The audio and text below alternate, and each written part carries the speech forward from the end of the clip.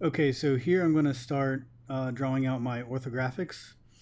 And there's really nothing different what I'm doing here than when I actually started creating this guy over here. When I just started sketching the thumbnails, it's pretty much the same process where I create a layer, I do a sketch, and then I drop the opacity, and then I just continue drawing on top of it.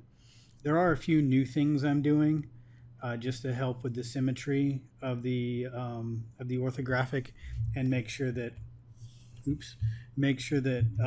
everything I do is matching up as far as the head matches up in the right spots. So whenever I bring it into Maya to start to model this guy, the orthographic views will kind of match up for the most part. Now I'm not really going to do a top view. I just typically do a front and a side view. Now the side view, it's important to note, always needs to be facing to the left because that's the way the viewport in Maya is. So it always faces to the left.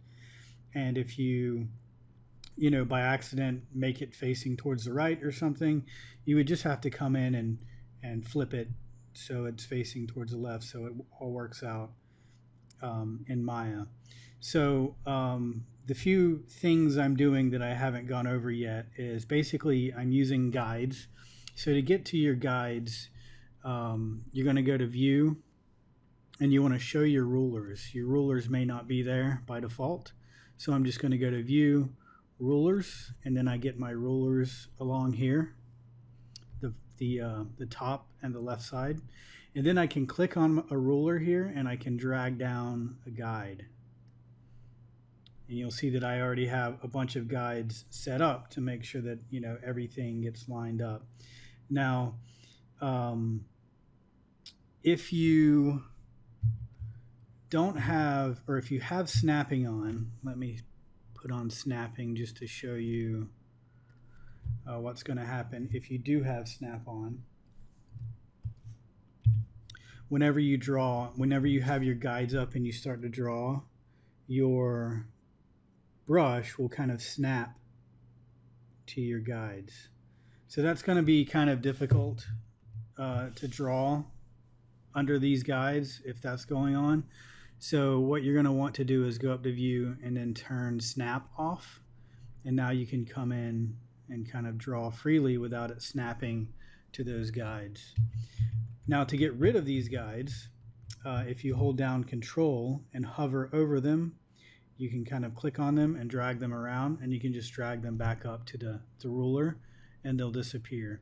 You can also go to View, Show Guides, and that would just turn them off. They're still there, but you no longer see them. So if I want to get those same guides back, I can just go to View, Show, Guides.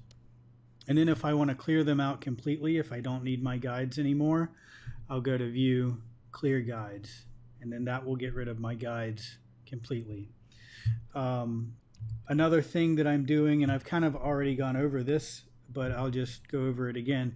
If I feel like I need to move something, I'll just go grab my lasso tool and kind of lasso around a section of the arm, and then I'll hit Control T, which is free transformations.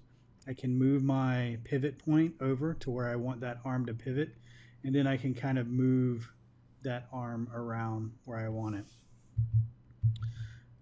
So that's one cool trick that I like to do a lot.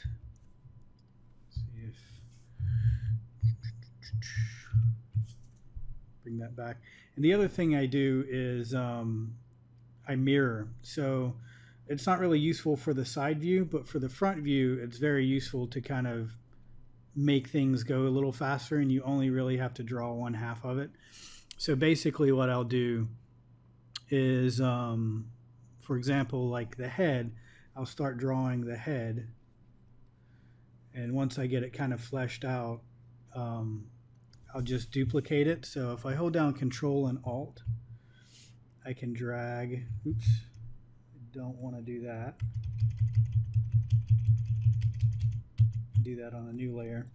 So something like that. So what I can do is I can Control Alt click and drag, and I can drag off a copy of that, and then I'll go to Edit, Transform, Flip Horizontal, and then that will basically mirror it over, and then I can line it up again. So that's another thing you're going to see me do quite a bit, especially on the front view, not really on the side view, but the front view especially.